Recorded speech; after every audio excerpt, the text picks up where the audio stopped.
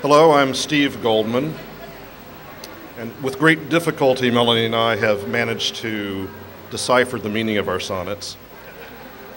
Hers is about wearing too much makeup, and mine is about watching out what you do in public, so I probably shouldn't be reading the sonnet to begin with, but here goes. 'Twas brillig and the slithy toves did gyre and gimble in... Oh, wrong sonnet, sorry. Sonnet 69.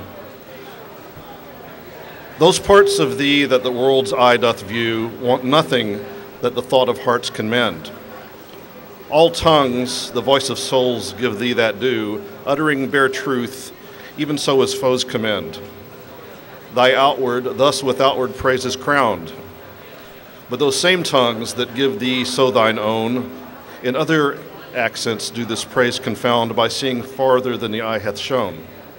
They look into the beauty of thy mind, and that in guess they measure by thy deeds.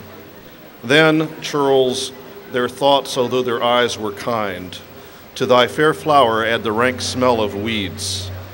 But why thy odor matches not thy show? The soil is this, that thou dost common grow. Thank you.